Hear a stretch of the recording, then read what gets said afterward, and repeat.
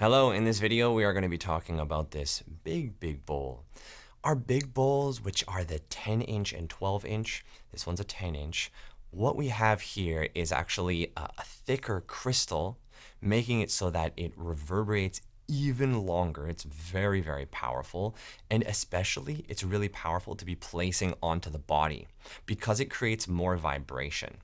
The handle that's on the inside here is great because what you can be doing is you can be picking it up in the middle of a session and the sound continues. So what I do is I walk through the space and I have a double bowl like this and this bowl, and I play this one and I play these two, and then I can pick this one up like this and place onto someone's heart and then move to the other person's heart and be playing 3 bowls going throughout the room, of course with a backing track.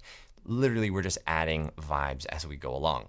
I'm just going to move it a little bit away from the microphone there because it's so powerful. Here we go.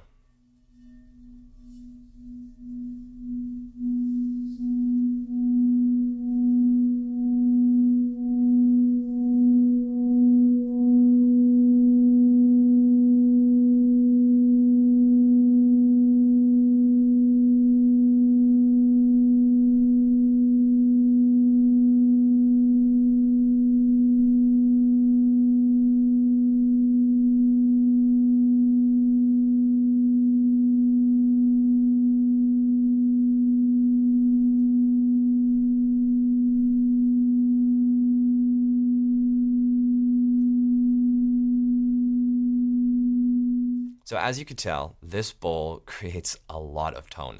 I don't know how long it goes for when you play it like that, but sometimes when I've recorded, it's been like 1.5 minutes or 2 minutes. It's that crazy. So when you've got a really big space that you want to fill, and you've got a bunch of different people that are there, placing this onto someone's heart and ringing it out loud really makes them feel wild, like they've got this big bowl on their heart and they've got a double bowl being played above them and around them. Meanwhile, you're literally doing this to everyone in the room. That combined with a backing track makes it so that you're filling up this entire space. And if I'm doing a 2-hour sound bath, I do at least a half an hour just of that. Right? So it fills up a lot of time, and I can truly say that it's everyone's favorite part of the experience to have the bowls on top of them. That's the repeated feedback that I get. So as you can see here, let me show you if I'm going to play it and how I pick it up. It's really simple.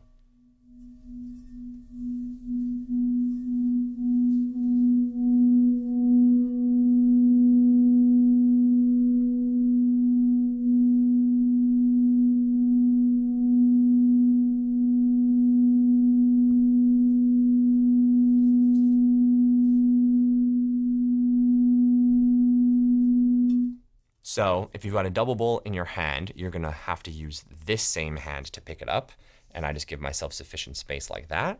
Or if you're just using one bowl at a time, and let's say you're doing a one-on-one, you can just pick this up, put it onto the person, play it for a while.